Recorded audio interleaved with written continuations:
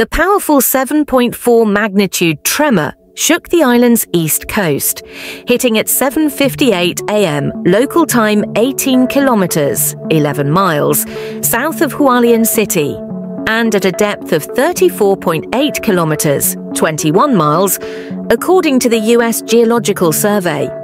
It was followed by several strong aftershocks with tremors felt across the island, including by CNN staff in the capital Taipei. Taiwan's National Fire Agency said at least 7 people were killed, 736 injured and 77 others remain trapped in road tunnels following the quake. The severity of the injuries remains unclear. Rescuers in Taiwan scrambled to free dozens of people trapped in highway tunnels. The 400-meter Jinwen Tunnel, where 60 people are trapped, is one of more than a dozen that thread the Suhua Highway, a scenic but treacherous and narrow road.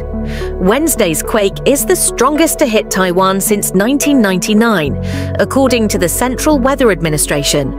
Thousands of homes left without power and a major highway closed due to landslides and rockfalls, according to Taiwanese officials. Collapsed buildings, highway damaged. The full extent of the damage is still being assessed, with road and rail closures curtailing access to the quake's epicenter in Hualien County. The quake sparked tsunami warnings across the region as authorities ordered evacuations.